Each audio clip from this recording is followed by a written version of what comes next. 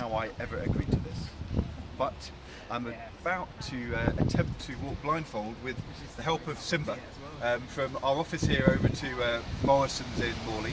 I'm with Sarah from Guide Dogs for the Blind, and this is about a big problem which most of us never ever notice, but is a reality for people with visual impairment every day. But there's things in the way, and I'm told that we're going to encounter lots of obstacles, and I'm going to find out just how difficult it can be if people park on the pavements, potholes in the road or whatever.